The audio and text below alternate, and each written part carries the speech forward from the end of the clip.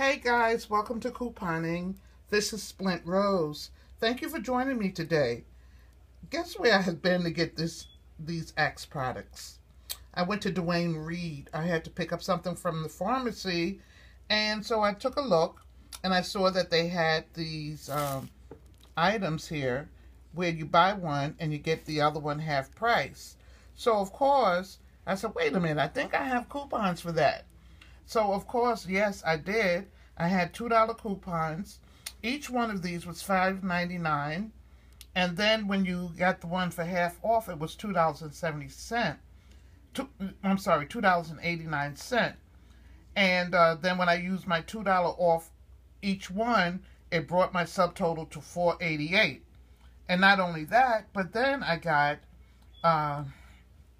2,000 points for buying two, of which I noticed I did not get it on two of my orders of ordering this because I bought them all separate in separate transactions. You see, I have 3 receipts here, and this receipt is the only one that showed my points.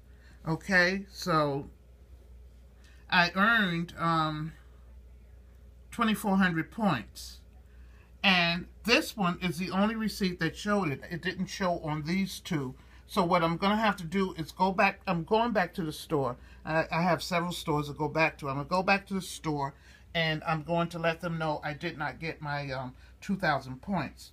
Now, each one of these, when I separated them and made 3 different transactions, it came to $4.88. So if you minus my $2,